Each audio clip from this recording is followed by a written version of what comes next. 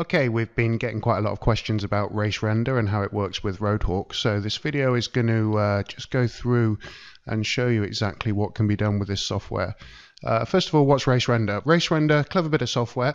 What it does is it combines video and data. Normally you would take your camera, take the video from the camera, and you would have a data logger. You take the data file, combine those, and then you can create video overlays of things like your speedo.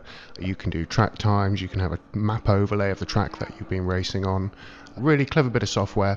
It's been around for quite a while. We're on version 3 now. And the best thing about version 3 is it's compatible with RoadHawk HD cameras. So RoadHawk HD cameras use the same video processor as a lot of other cameras on the market at the moment. GoPro, Contour, Drift. It's an Umbrella chipset, and it makes standard MP4 video files, as you can see here. So if you're not using the software and you want to just watch the video, just double clicking on it, you can play it in Windows or Mac. It's a standard video file for all intents and purposes. What's different with the RoadHawk HD is that it has a built-in G-force sensor and also a GPS module. So hidden within the video, behind the video, is data from those two modules. And by using special software you can extract that data and do some pretty clever things with it. First thing you're going to want to do before you go out racing is make sure that the settings on the RoadHawk HD are correct, and the way to do that is to load the RoadHawk HD software and change the settings. So just to run through them, resolution, the higher the image quality, so we'll have that set to 1080p. This one's quite important, file length. The camera will default to loop mode. It is a dash camera, and when you're using it for this purpose, obviously you don't want it to be looping in 1-minute files because that makes it quite awkward when you're putting the videos together at the end of the day. So we'll set that to make 30-minute video files, and that will turn loop mode off as standard. So every 30 minutes the camera will make a new video file and those can be linked together. Mic sensitivity, if you've got a very loud car, bring that down to the lower setting. If it's not so loud in your car, you can bring that up high. A little bit of trial and error on that one. Speaker volume, that's basically the internal speaker of the camera, so when it speaks warnings, lets you know that the SD card is full. You control the volume of that there. Event sensitivity, we're not going to be using that because the camera is not going to be creating events. Contrast, brightness and saturation, we can experiment with those, but the standard settings are pretty good as they are.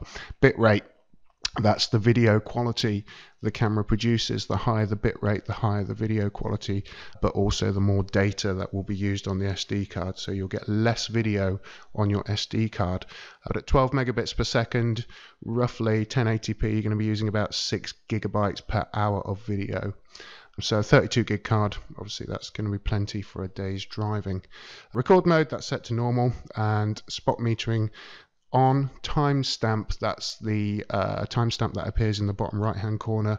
When we're making these kind of videos, obviously we prefer that to be off. Submit that, and then the software will erase all the data on the card, and then you're set up and ready to go. So that saves a config file onto the SD card, which we can see here. It's a simple text file, and when that text file is read by the camera, when you put the SD card in the camera and turn it on, it reads these settings, and that's how the camera knows how to behave. Now that your RoadHawk camera is all set up, ready to go, download the RaceRender software from RaceRender website, www.racerender.com, and there's free download for you. The software is compatible with both Windows and Mac, and the free download, when it detects that you've imported video from a RoadHawk HD, it will actually give you quite a lot of functionality. There's not a lot that's been left out. Once you've installed RaceRender 3, double click to open the software, and when this screen pops up, you're going to want to choose Data Logger Simple. That asks you to add the video file, so we click to add the file. This is the file from the RoadHawk camera. So we open this. This is a great thing about the RoadHawk camera, is the GPS and the G-force data is embedded within the video. So you don't need to sync it, it's already synced for you. Once the file is loaded into the software, click OK, and then on data type, choose the file that you've just loaded. So you've got data and video in these two boxes here. Click OK. And then this will show you the template screen, so you can choose any one of these templates, and we're going to go with 18T. That works pretty well, and we can configure a few things here, but we'll leave it as standard. and click OK. And this will bring up the main RaceRender 3 software screen. The one thing we're not going to do here is really go into the RaceRender software, because there's already lots of good videos on YouTube on how to use it. We're just going to very quickly show you how I created the video that we put on YouTube. So these two logos here, these are included as part of the free version of RaceRender. If you want to get rid of that, then you'll just have to pay to remove those, and that will give you the full upgraded version of RaceRender 3. Here we can see the map. You can see this is automatically being picked up by the camera, and the software has drawn it as exactly as we drove around the course. So it's not imported that from anywhere else. There's no map database. It's literally drawn that from GPS. Here we got the speedo. So we'll move this. The video we created, we left the time and date stamp on with the RoadHawk software. I showed you how to remove that earlier, so we're going to use that to cover that. And this is your G-force meter here, and we have your lap time here. If we double click on the lap time, we can bring up the display properties. Obviously it's a little bit dark there, so what we'll do is we'll change that to red. We'll change the time to red as well. And we'll move the map here for now. So we can play the video here to preview it.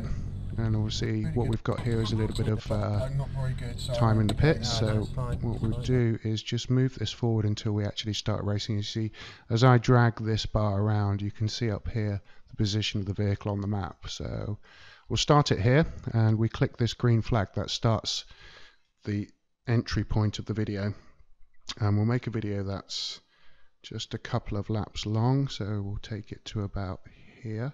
You see every time the red dot passes the start line, it creates a new lap and new time here. Okay, that's the end of the video, so we'll click that to mark that's the section of video we're going to make. And then to produce that, click on Create Video. We click Yes. And it's going to ask us what we want to call it, so we'll call this Race Test. And here it gives you some options on the type of video you want to create. Now I always use MPEG-4 H.264. That goes on to YouTube quite nicely. Everything else pretty much leave as standard. Video bitrate, the higher the bitrate, the better the video quality. 20,000, you're not going to need to go any higher than that. Create video, then click Save, and your video is created. So there you go, that's how easy it is to import video from RoadHawk HD into RaceRender 3.